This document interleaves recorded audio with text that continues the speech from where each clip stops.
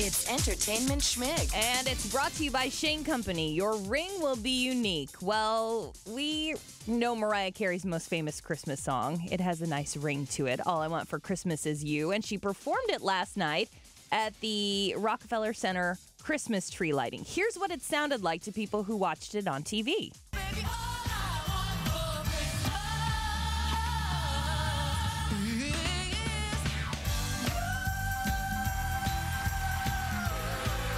You got up there, hit the notes and all that kind of stuff. Right. Okay. There was some drama behind this, and it unfolded after our show yesterday.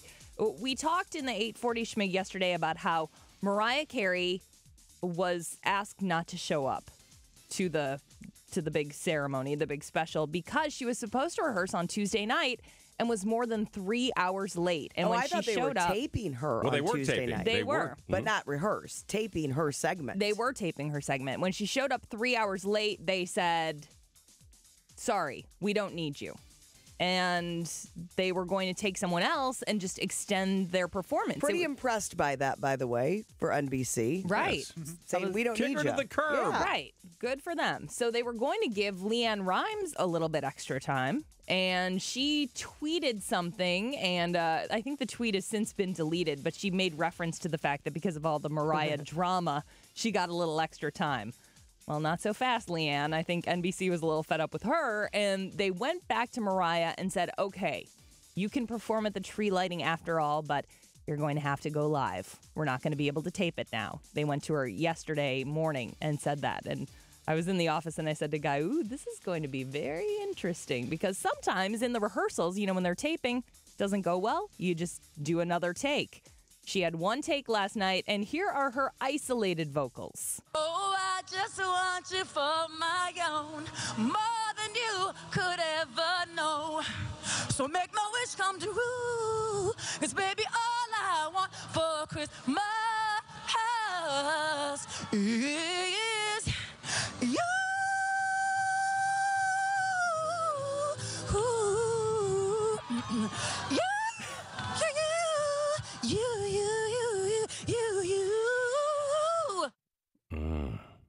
How did we get that? Someone at NBC who was not happy and took her feet. I mean, someone's going to get in trouble for the fact that this leaked. Don't you think these musicians now would have a thing in their contract, their writer? It wouldn't matter. Somebody do it anyway. They did it to Linda McCartney. But they could sue them at least. Maybe. Yeah. Oh, it's happened to Britney Spears. It's happened to almost Linda every artist. McCartney. Don't you remember when they No, I do. They did that isolation Yeah, thing? I That's do. the very first I remember. I know, right? What's the difference between Mariah Carey and a terrorist? Oh, You can negotiate with a terrorist. Thank you. Hello, Diva. let's hope Where's my rim shot? Let's hope NBC's live attempt tonight goes better. Peter Pan Live. Minnie Driver is the narrator. Taylor Louderman, by the way. Muny kid, done good. Yeah, She's going to be Wendy tonight. From Sullivan. Sullivan, Missouri. Can I say this? There is nobody more excited about Peter Pan Live than my mother, Karen Landrum. She has been talking about it. We've been spending a lot of time together for 2 weeks straight. She watched the making of, but she does say, I don't know if that Stephanie Williams is going to do as well as Mary Martin. Allison Williams. Yes. Yeah, that Can't was get like the name. 50 years ago. Well, Mary Martin set the precedent Yeah. for the Peter Pan. For the second time. But Mary Martin didn't do it live. Oh. This is live. Kathy Rigby did. That's who I remember. Right. Christopher Walken as Captain Hook. And I know. It's going to be great to see me sing. You haven't seen it since the Country Bears or the Charo story. Christopher Walken actually recently said he can't think of any role he's ever turned down. And I that take them all. he said he's pretty good at saying yes. When you're lucky, you don't push it. He's been lucky, and that's the way his career's gone. But it's interesting the roles that he auditioned for and didn't get. That's right. There's a lot of them. I could have been Han Solo in Star Wars. Yeah, that's what he said. This is how he said it. Are we pretending that this is really Christopher Walken? He said, I screen tested I screen tested. For a part in Star Wars that went to Harrison Ford. Harrison Ford. For a part in Star Wars that went to Harrison Ford. Right. Everyone knows what that role is. And he also said that he went for Ryan O'Neal's role in Love Story. Love Story. That would have been Yeah, weird. You're just repeating what Jenny. she's saying. Say Jenny. Jenny. Not like Forrest Gump, Jenny. I also could have been Forrest Gump.